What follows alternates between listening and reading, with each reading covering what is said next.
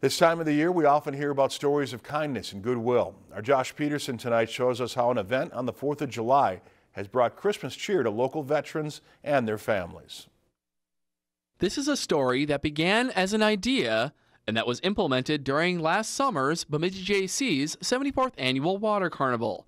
Military veterans, friends, and families all gathered on the 4th of July to take part in the first ever Warrior March as a way to band together to help veterans in need. We had a chance to take in, not visit just one but two different veteran families in the area, and from different generations and with different needs, different things going on in their lives. Fast forward 5 months and the money raised from the march was donated to veterans who were recognized as in need. Bring a little extra joy, I guess the best way to say it, to them going into the holiday season. It just means a bunch, and hoping that going forward, that's just going to keep getting bigger and bigger. With a giant check in hand and a ring of the doorbell, the first of 2 checks was presented. Probably wondering what the heck's going on a little bit.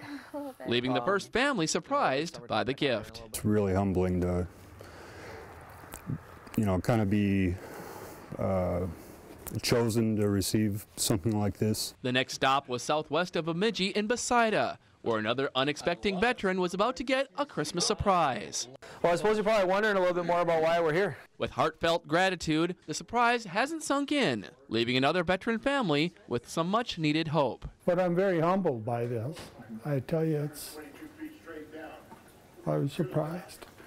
It was along this trail here that the Warrior March began on the 4th of July, and this year's recipients of the Warrior March donation can only hope that it continues to grow. I think a lot of need for some to be recognized that have never had that opportunity.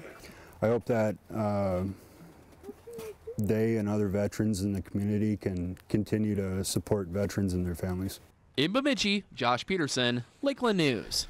The Warrior March will be held again on the 4th of July in 2019 and is already on the schedule for the 75th Annual Water Carnival.